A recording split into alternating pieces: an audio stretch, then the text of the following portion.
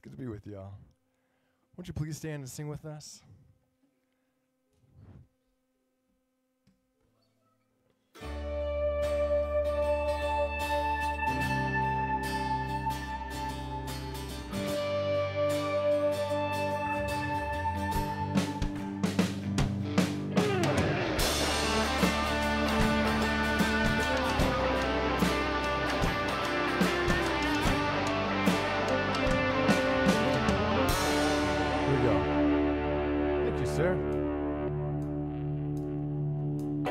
God, I'm on my knees again. God, I'm begging, please again. I need you. Oh, I need you. You're walking down these desert roads, water for my thirsty soul. I need you. Oh, I need you. Your forgiveness. Sweet, sweet honey on my lips, like the sound of a symphony to my ears. It's like holy water on my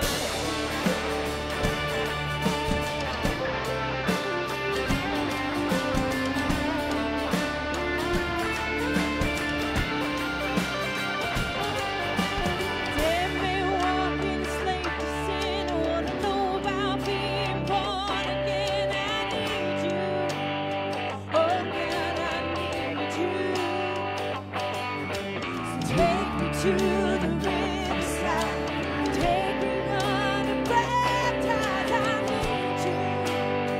Oh God, I need you. Oh, forgiveness,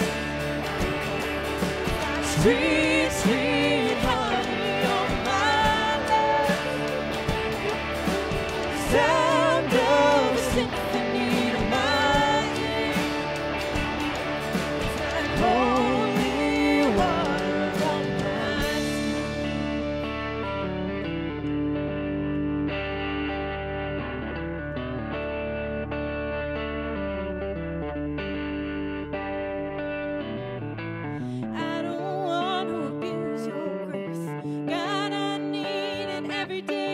It's the only thing that ever really makes me want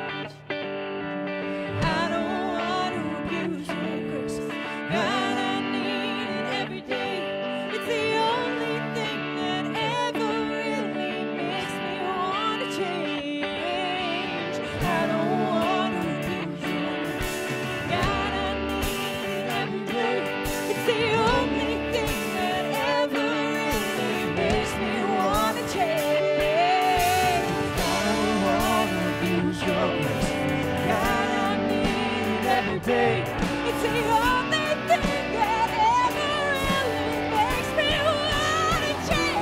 Your forgiveness, it's like sweet, sweet honey on my lips, like the sound of a symphony to my ears.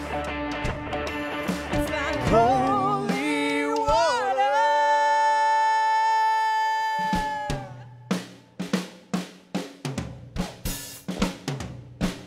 Your forgiveness, it's like sweet, sweet honey on my lips, like the sound of a symphony in my ears.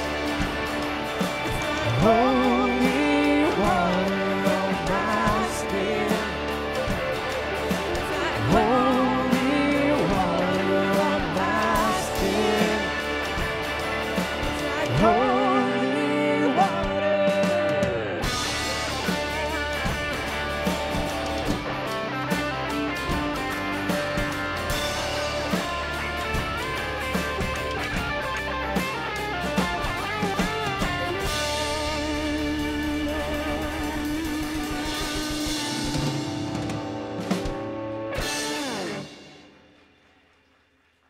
Amen. Guys feeling good this morning? Y'all have been sick as a dog this week. I need your help this morning. Can y'all sing as loud as possible? Cool? Because I'm going to open my mouth. I'm not really sure what's going to come out vocally, so need your help.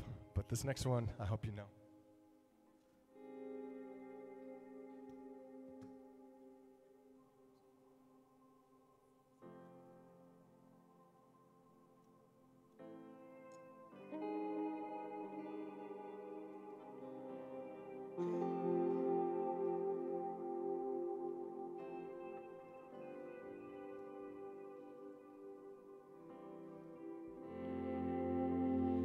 You are my reward, treasure of heaven. You are my supply, now and forever, and all my hope,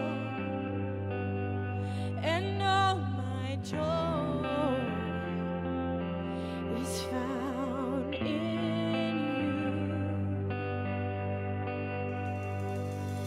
oh, your mercy rushing through me.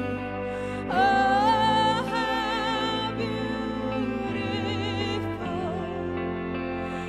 beautiful, love amazing.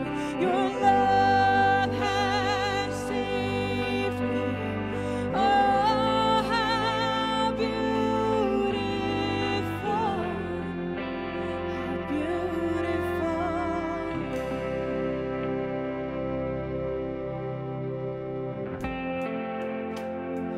You are my reward, love unfailing. I do not deserve, still you call me, and all my hope, and all my joy is found in you. Oh, your mercy rushing through me. Oh, how beautiful,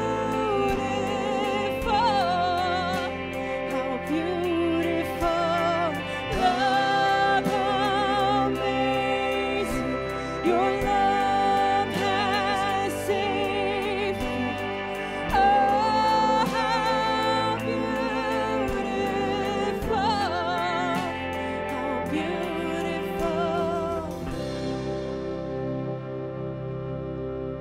Oh, how I love you.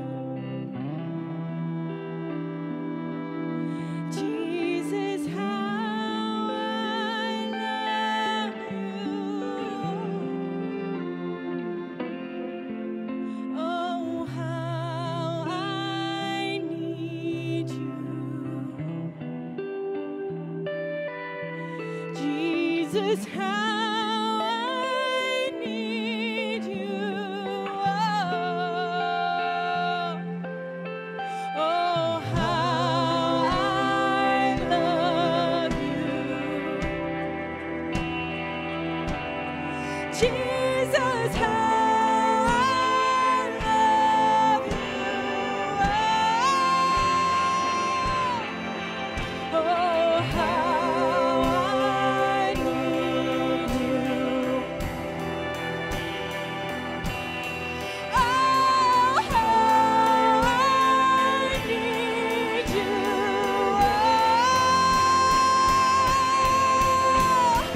Oh, your mercy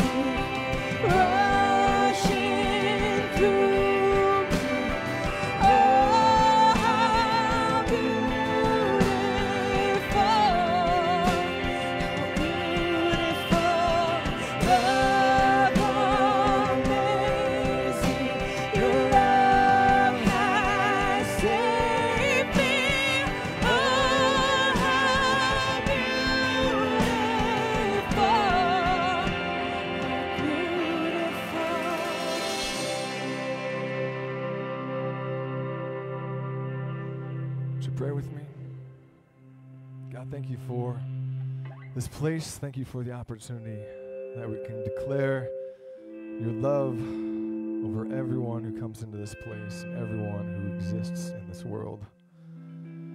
God, thank you for your grace. Thank you for your mercy. Thank you for this body of believers who believes that these walls are not simply constructed to keep those things in here, but to share them with the world. God, continue to meet us in this place. Continue to meet us in our interactions with our friends and family. And always go before us. It's in your son's name we pray. Amen. Would you please be seated?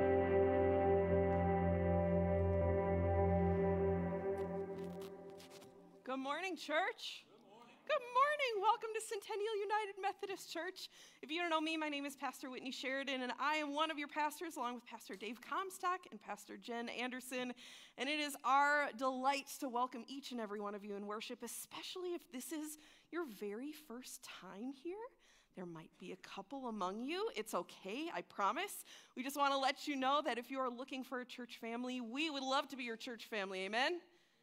And if you're looking for a pastor, we would love to be your pastors. So welcome to each and every one of you, and please be reminded that our mission here at Centennial United Methodist Church is to create authentic, thinking, and active disciples of Jesus, which mean no matter how you walked into this place, either this sanctuary or this worship space, if you're worshiping with us online, you are welcome just as you are. With every question that you have in your head, with every concern you hold in your heart, with every hope you have for tomorrow, you all are welcome here. Because raise your hand if your journey in faith has been wonky. See, that's all of us. If you haven't raised your hand, I just cut you to, I know it was on your way up. So no worries. So just as you are welcome here, and we are glad you are here. If you could please take a moment, each and every one of us, whether you've been here 100 times or if this is your first time here, take a moment to fill out our Connect card. There are paper versions in your pew backs, as well as this QR code that you can open the camera on your smartphone and fill it out. This is how we know who's here. This is how we know what information you need. And most importantly, it's how we get to know what you need us to be praying with you for. You can let us know your prayer requests. So please take a moment to fill that out. We are also participating in a book drive, and we've got a video to show you and remind you a little bit more about that. So let's take a look. Good morning, Centennial. My name is Elizabeth Simons, a member and youth here at Centennial. I am also a Girl Scout working on my Gold Award, which is the highest award a girl can earn. For my project, I am partnering with Project Home, a local homeless shelter that Centennial has partnered with in the past and continues to work with to create a brand new library space full of books and new reading activities. In order to collect enough books, I will be holding a drive at Centennial from September 18th through October 9th.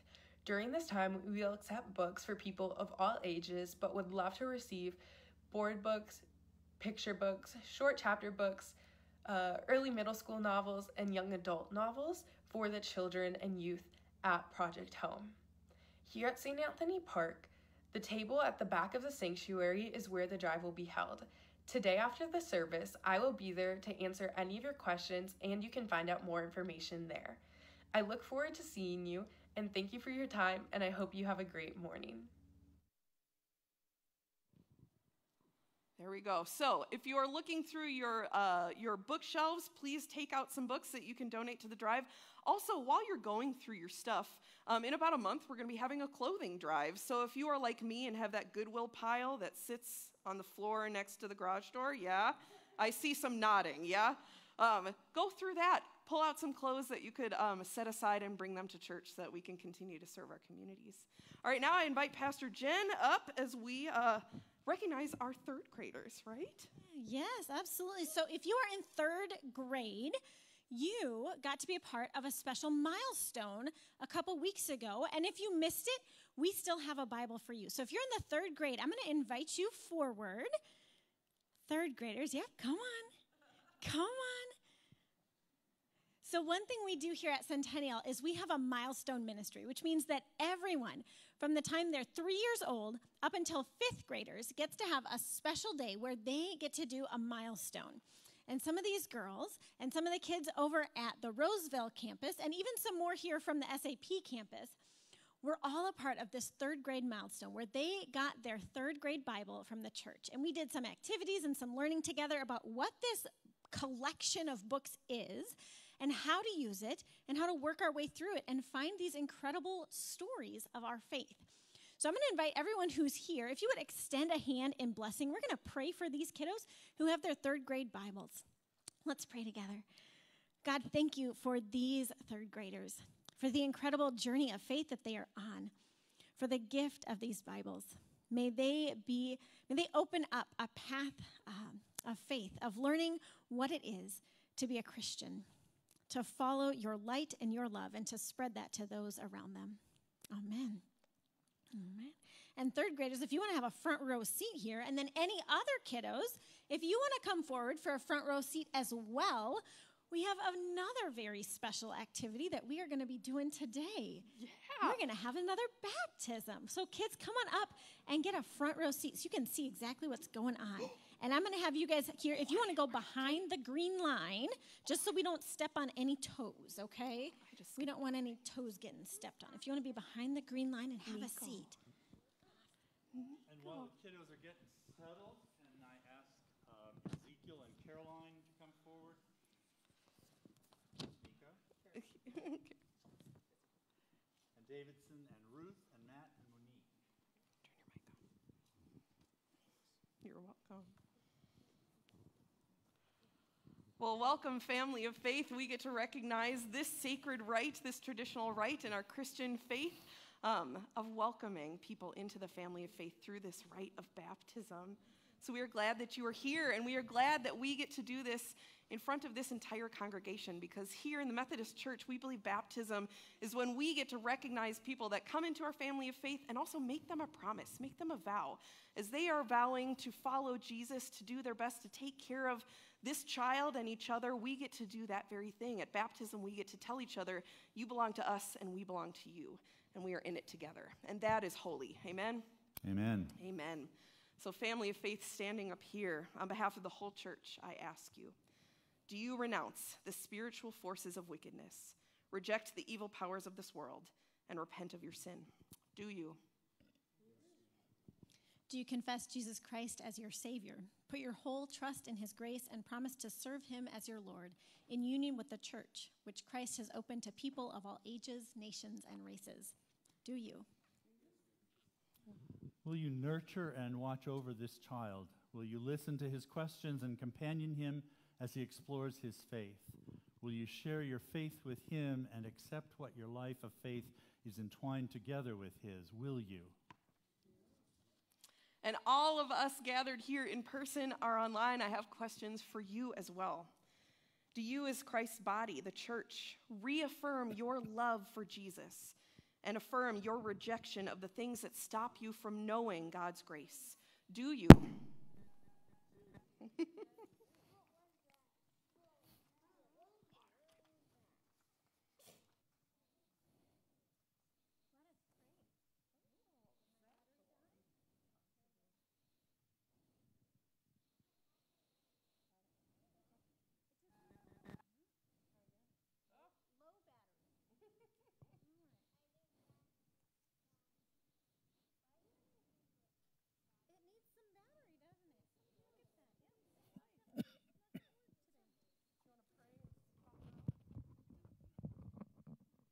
All right. Let's pray, everyone. Oh God, pour out your Holy Spirit to bless this gift of water and on this child who's about to be baptized and receive it. May this baptism help him know that your grace is sure and that he is where he belongs, here among your people who love him, and that this baptism is an outward and visible sign of your inward and spiritual grace.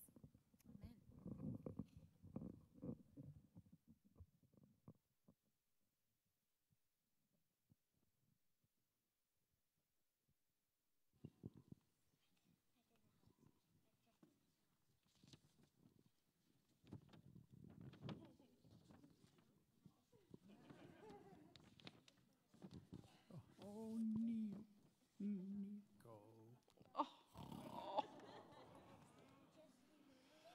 By what name is this child to be known?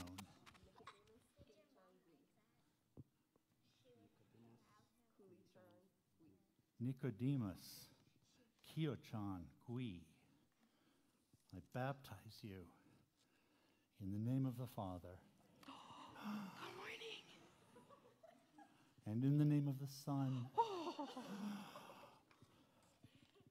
And in the name of the Holy Spirit, who is one God and mother of us all.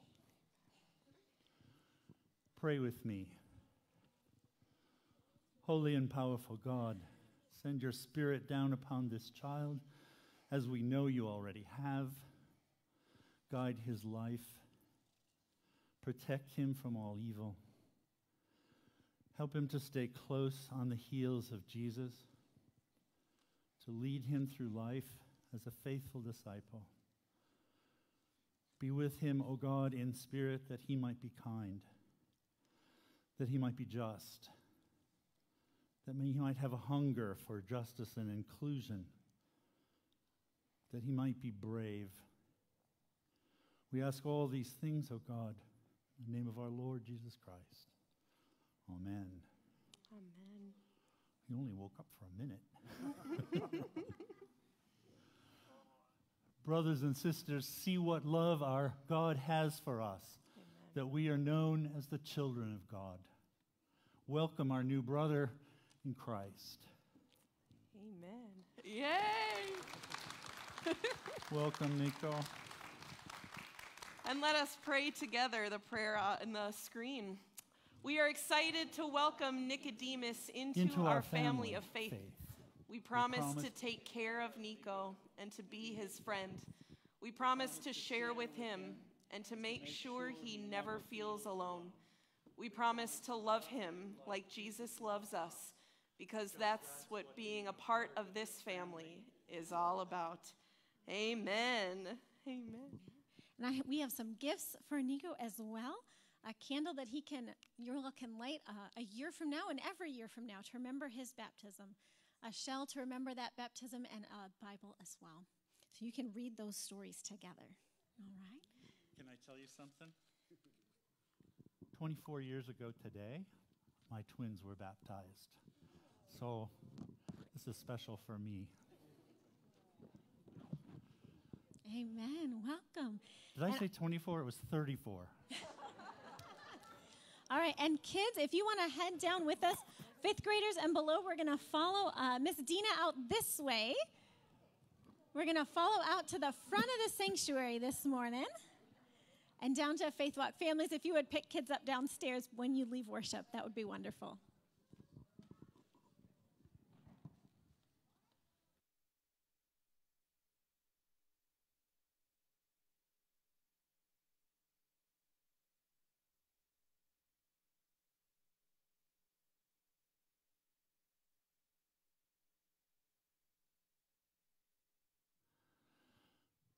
Your word is a lamp to my feet and a light to my path.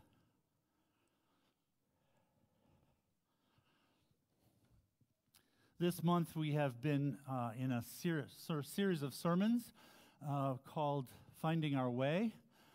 We've been looking at some of the parables of Jesus and comparing them to the work of a lighthouse, which is to show us where danger lies, to show us where safety lies, and to show us the path from danger to safety.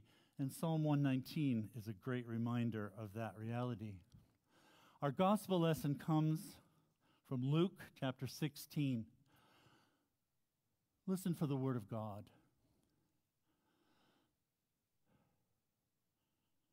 There was a rich man who was dressed in purple and fine linen, and who feasted sumptuously every day.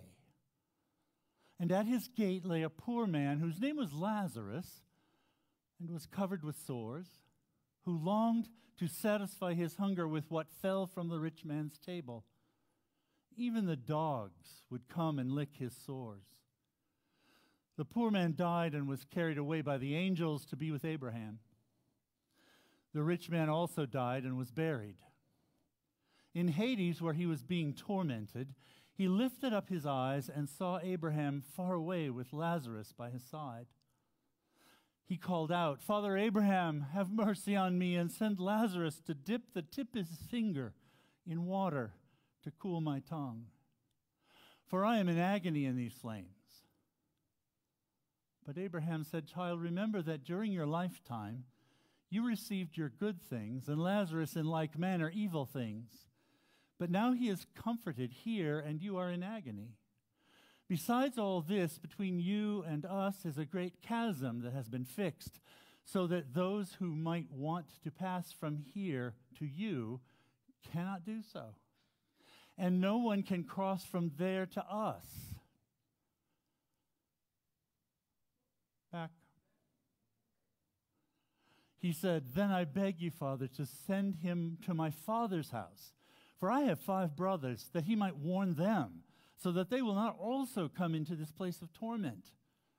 And Abraham replied, "They have Moses and the prophets. They should listen to them."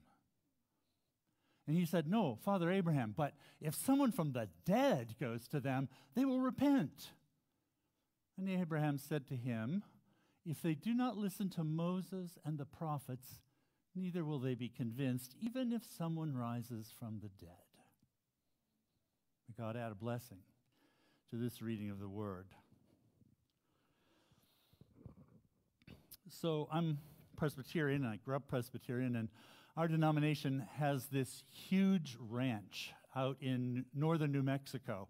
It's called Ghost Ranch. It's about 22,000 acres, and it's in the high desert north of Santa Fe.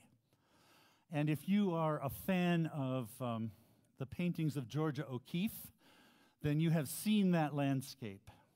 That mountain that she paints so often in her pictures with a flat top on it, that's called Cerro Pedernal, or El Pedernal. And she said that God had told her that if she painted it often enough, he would give it to her. So I assume she owns it at this point, because she did paint it an awful lot. But it's from Ghost Ranch, you can look out over this huge valley. I mean, they don't call it Big Sky Country for nothing. And there's Pedernal kind of standing in majesty over the whole thing. I went, it's a conference center, Ghost Ranch, and every year probably 20 college students go and work there just for the privilege of it.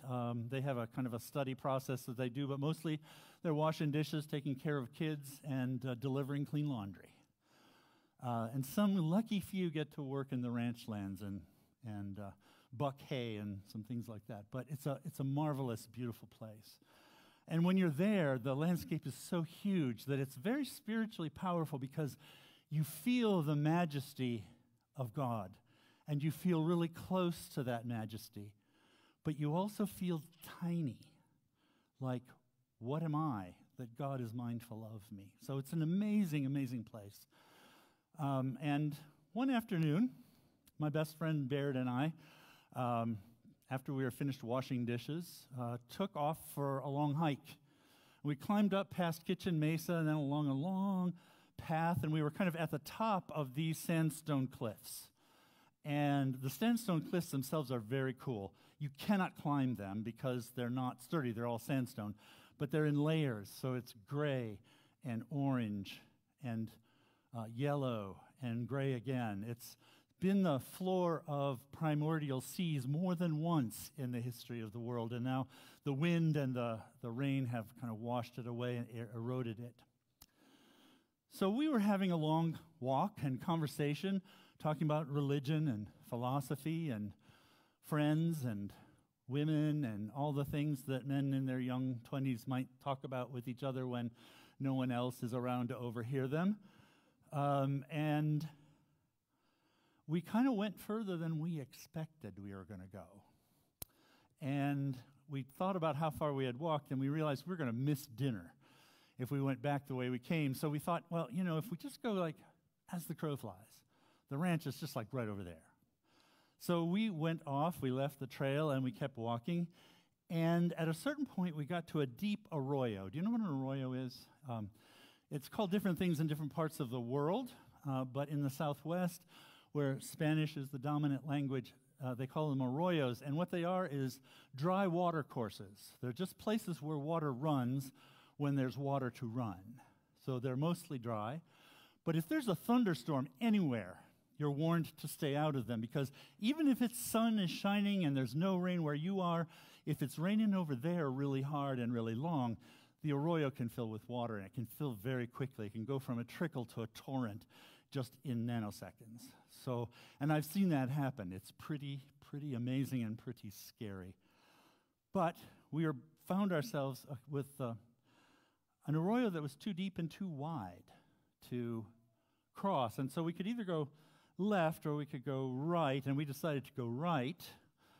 And we noticed after walking for long and talking and not paying attention that this arroyo was not getting narrower and shallower, it was getting deeper and wider. And we find ourselves finally at the very cliff's edge where if there was water, it would be pouring out like a waterfall. And there was no way to get from there to the ranch except to backtrack. And we ended up going back the way we had come. And we did miss supper, which, that's important. But we did get there before dark, which might have been a dangerous business indeed. But I want you to think about that arroyo, being on the wrong side of that arroyo, and how it separates you from being home when you want to be. It's a metaphor. And it's very similar to the metaphor that Jesus is creating when he tells this story about the rich man dressed in purple and linens who feasts sumptuously. We know a lot about this guy. What we don't know is his name. And you need to pay attention to that when you're listening to a Bible story, because people who get named are good people and they're important people. And people who don't get names are not important. And the fact that he's wearing purple, which means he's rich, and the fact that he is wearing linen, which is a really nice, expensive cloth, and the fact that he eats big meals 3 times a day means nothing because he doesn't have a name. In the story of the children of Israel and their escape from slavery in Egypt, there was a place where Pharaoh decides, and notice that Pharaoh just means king. The scripture doesn't tell us what his name is. He's the king of Egypt, but he doesn't get a name. He decides that he's going to kill all of the children, the male children of the Israelites, because he's afraid of them, that they're getting too numerous. So he goes to the midwives and he says to them, I want you to murder all the male children as soon as they're born. And these very brave midwives just decide to ignore that. And when they get asked about it, they say, oh, these Hebrew women, they're very virile, they're very strong, and mostly by the time we get there, they've already had their babies. So we just haven't had the opportunity. They were lying, and they were protecting children at risk of their own lives. And guess what? Their names are Puah and Shifra. They've been dead for 3,500 years, and we know that their names are Puah and Shifra. They're important. Their lives make a difference. So we have Lazarus, who has nothing, who has less than nothing. He has sores, and the dogs lick those. He has no food, but his name is Lazarus. His name is Lazarus. He exists. He means something. He's important, though the world doesn't believe it. And Mr. Moneybags,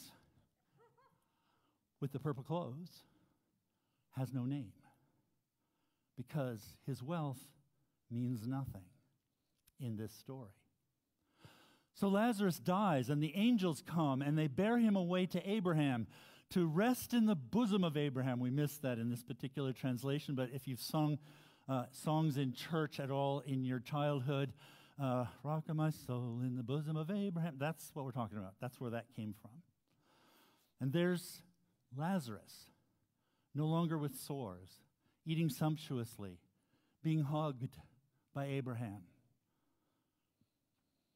And on the same day, the rich man with no name also dies. And he's begging Abraham to send Lazarus, as though Lazarus was some kind of servant of his. Even now in the afterlife, he wants to order Lazarus around. Send Lazarus over just to dip his tiny finger in the water and give me some relief. And Abraham says, I'm sorry, but that can't happen. And the reason that it can't happen is that the chasm exists between Lazarus and Abraham and the man with no name, who now, I guess, is not wearing purple anymore, or linen clothes, or feasting sumptuously. How did that chasm come to be? Now, this is where it's really important to ask yourself, what is it? This is the beam of a flashlight, of a lighthouse, showing us where danger is, where safety is, and how to get from danger to safety. So what is it that Jesus is pointing the light at? And you might be tempted to think that he's pointing his light on a well-constructed theory or doctrine of hell. And you would be wrong. This is not about hell, and it's not about whether there is a hell, and it's not about how you're going to get to hell or avoid going to hell. It's just part of the story. It's a literary,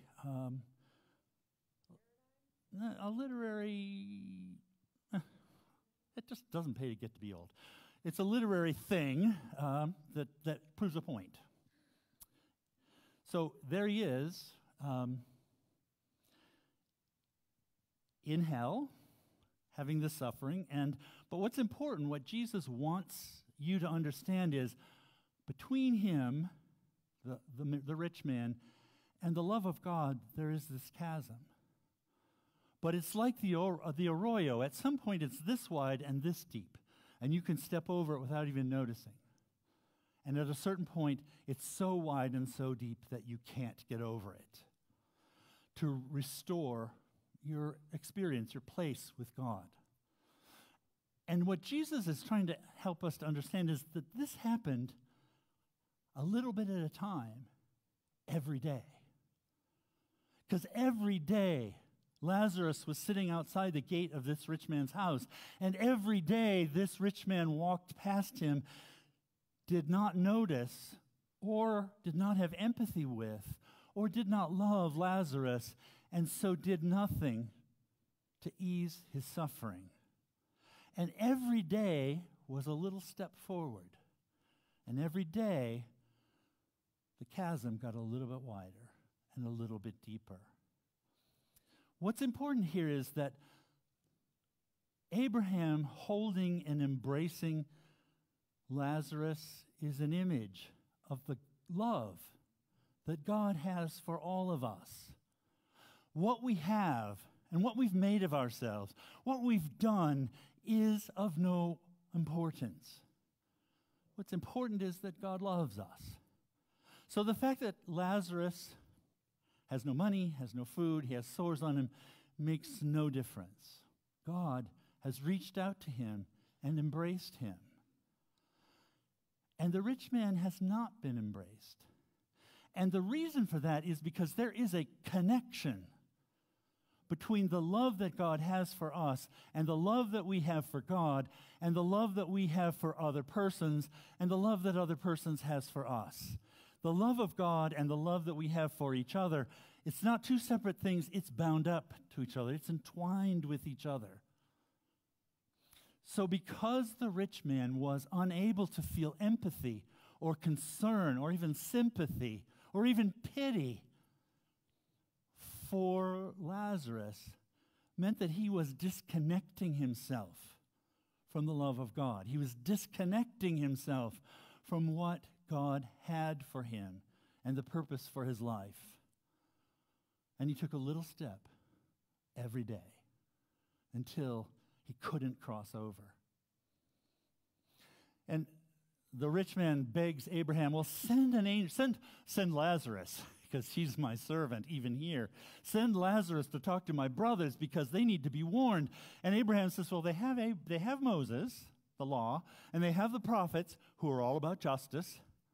If they have that, they have all the information they need. They just need to listen to it. But he said, oh, no, no, no, no. Send somebody who's come back from the dead and they'll listen. And Abraham says, if they don't listen to Abraham, and if they don't listen to Moses and they don't listen to the prophets, they're not going to listen to somebody even if they come back from the dead, which is a little bit of foreshadowing about somebody else who came back from the dead. All the hints are there. All the pieces are there. We need to pick them up and understand, and that's what Jesus is shining this light on, this bright light, is the fact that love is all of one piece. The love that we have for each other, the love that we have for God, the love that God has for us, the love that others have for us. It's all of one piece. And if part of that is missing, all of it is missing. The thing that Jesus wants his listeners to know is not that they're going to be punished for being bad or that they're going to be rewarded for being generous, but rather they need to be connected to each other day by day, step by step, if they want to be connected to God. If we receive the grace that God has poured on us through our entire lives, through all the blessings that we've experienced, but especially through the life, death, and resurrection of Jesus, that should have an effect on us. It should cause us to reach out in love and to reach out in compassion, to reach out caring about how another person feels. It should cause us to empathize. When I see that person on the street corner with a cardboard sign that says, I want some, money, food, gas, whatever, our hearts should go out to that person, and we should think to ourselves, that could be me. That could be my child. That could be my cousin. Empathy, to put yourself in the position that other people are in, to be able to feel it as though it was you, to love that person as I want to be loved, to love that person as I already have been loved by God. It's all of a piece. And it's not just poor, homeless, hungry people by the side of the road when you're stuck at the traffic light. This goes far beyond that. There is a slight chasm between us and any person who is not as privileged as we are, who is experiencing oppression that we are not experiencing. So if there is an injustice that's happening to members of the LGBTQ plus community, and we are not empathetic about that, because we're privileged, then we're taking a step, and the arroyo is getting deeper and wider. Because justice is a form of love. It's an expression of love. If we read in the newspaper about a young black man who is killed by a policeman, and our first reaction is to say, well, he must have been concealing a weapon, or he must have been trying to run away, or he must not have been cooperating, then the arroyo is getting a little deeper and a little wider. We need to reach out to all people in love and empathy. If we see that tiny little arroyo, we need to step over it in order to stand with, to stand beside, to share what we have, to share what we have, share what we are, and to allow ourselves to experience what the people on the other side of the arroyo have for us, to allow ourselves to receive from them, to receive their empathy and to give them ours in order that we might manifest the love that God has had in our lives. It's all of a piece. It can't be separated.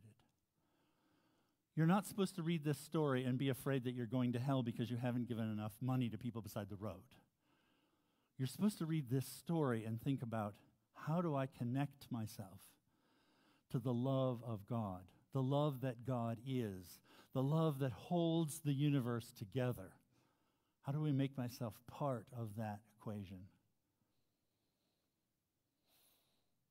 It is dangerous to keep walking on one side and ignoring those on the other side of the arroyo.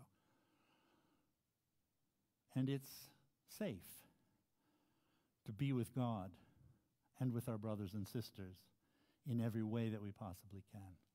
Thanks be to God.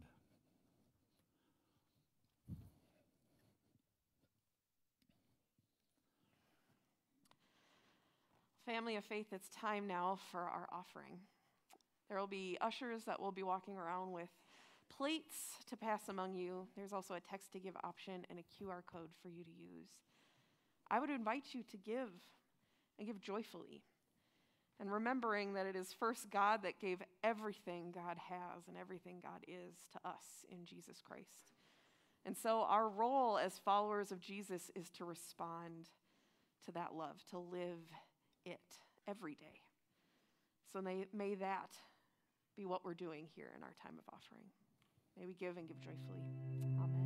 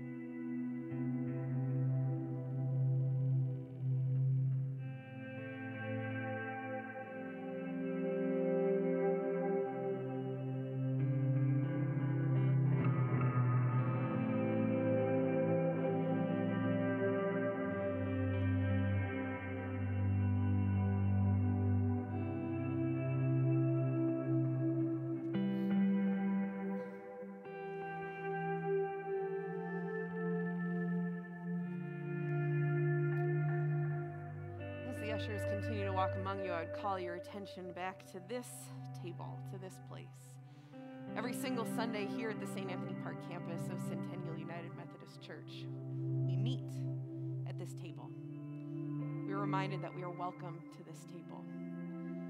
And I hope that we are reminded that it is our role as followers of Jesus, people who seek the love of God, the mercy of God, to also make sure that there are roads to this table for everyone, that there is a path for all people, for all of our siblings in faith to this table unencumbered. Our role as followers of Jesus is to do acts of mercy and justice to make that possible. So we come to this table and we remember Jesus, all he was, all he is, all he will be for us here and now. We remember that on the night when he was betrayed, he gathered with his disciples, his family of faith, his best friends, to supper in a room much smaller than this one. But he gathered them together to prepare them for what was to come. In the middle of supper, he took a loaf of bread, he blessed it, he broke it, he gave it to his disciples and invited them to take and eat, saying, "This is my body. This is my whole self given for you." Every time you eat of this bread, he said, "Remember that, remember me." When the supper was over, he took the cup, he blessed it, he gave it to his disciples and invited them to simply drink, saying, "This is the cup of the new covenant, poured out for you, for many, for all, for the forgiveness of sins. Every time you drink of this cup," he said, "remember that. Remember me." Family of faith, let's pray. Spirit of the living God, fall afresh on us gathered here in this place, us gathered together virtually, and on these simple gifts of bread and cup. We ask that your Spirit make them be the body and blood of Christ for us, so that we may be the body of Christ in this world that is set free, that is liberated in your name to go and do justice, to be humble and kind. We pray all of this in the name of Jesus, who taught us our Lord's Prayer. And so we pray together, saying, "Our Father, who art in heaven, hallowed be thy name. Thy kingdom come, thy will be done, on earth as it is in heaven. Give us this day our daily bread, and forgive us our trespasses, as we forgive those who trespass against us. And lead us not into temptation, but deliver us from evil. For thine is the kingdom, and the power, and the glory forever and ever. Amen." Family of faith, these are the gifts of God. you, for me, for us, for all, for the people of God. I would invite the communion servers to come forward, and as they prepare to serve you, I would remind you that no matter who you are, what you've done, where you come from, or what has been done to you, you are welcome here. This table is set for you. There will be ushers that will guide you forward. There will be 2 stations up front. You'll be handed a piece of bread and invited to take a little cup of juice. We have gluten-free bread available, and we have sealed elements if that is your preference. But know that however you come today, you are welcome and deeply loved. Amen.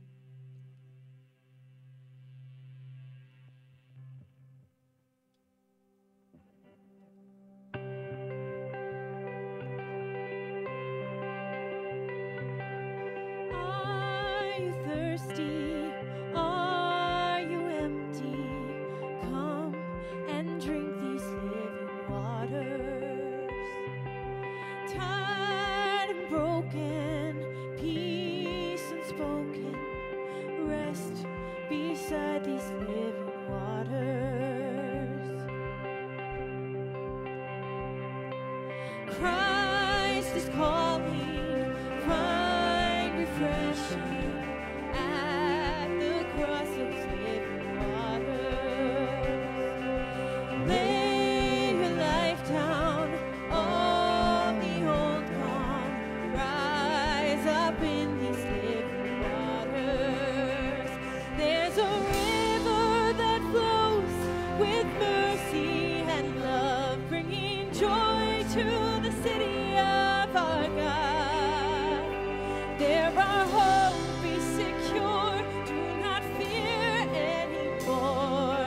Praise the Lord who's living waters. Spirit moving, mercy washing, healing in these living waters. Lead your children to the shoreline. Life is in these living waters. There's a river that flows with mercy and love, bringing joy to the city of our God. There our hope is secure, do not fear anymore. Praise the Lord who's living waters.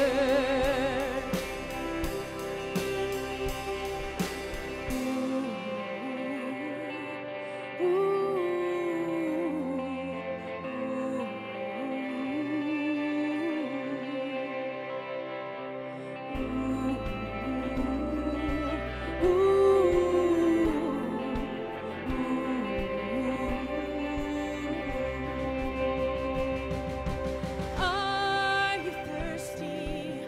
Are you empty? Come and drink these living waters. Love, forgiveness, vast and boundless. Christ, He is our living water.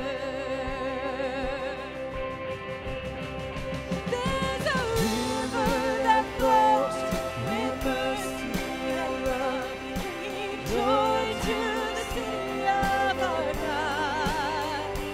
There our hope is secure, do not fear anymore. Praise the Lord who's living waters. There our hope is secure, do not fear anymore. Praise the Lord who's living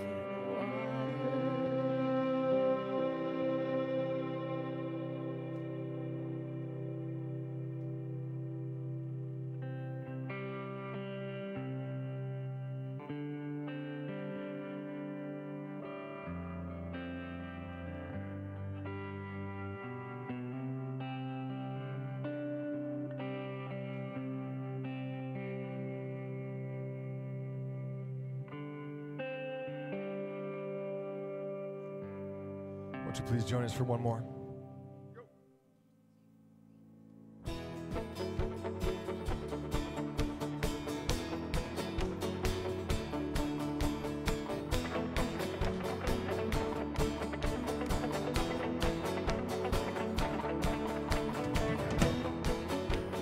heaven thundered, and the world was born.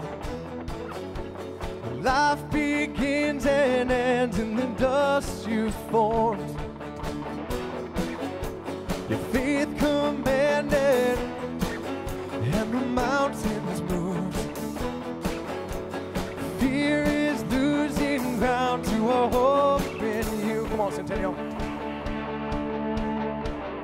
Unstoppable God, let your glory go on and on. Impossible things in your name, they shall be done. Freedom conquered, all our chains undone.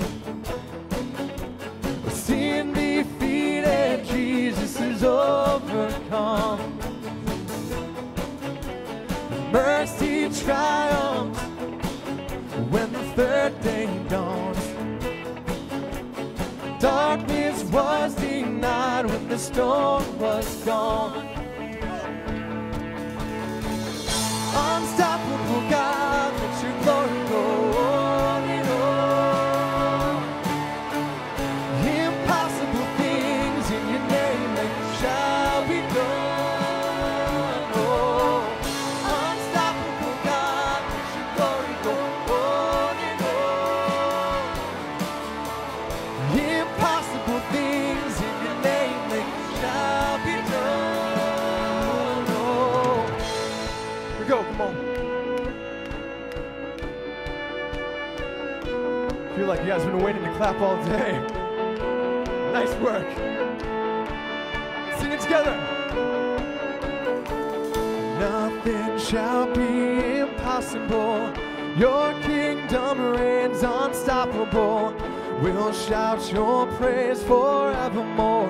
Jesus, our God, unstoppable. Nothing shall be impossible. Your kingdom reigns unstoppable.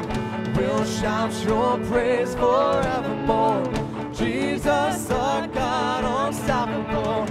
Nothing shall be impossible. Your kingdom reigns unstoppable. We'll shout your praise forevermore. Jesus, one time. Nothing shall be impossible. Your kingdom reigns unstoppable.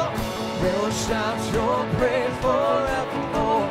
Jesus, our God, unstoppable.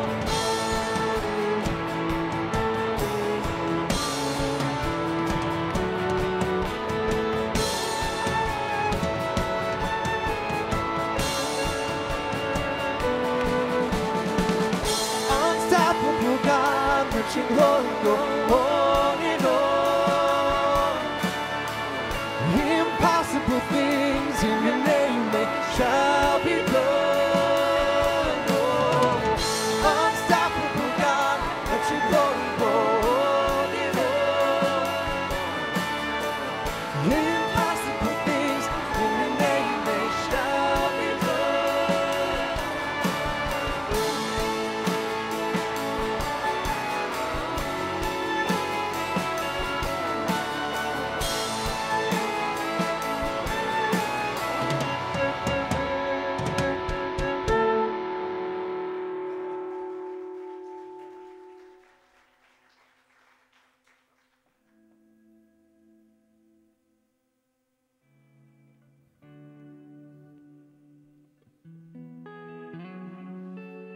Now may the grace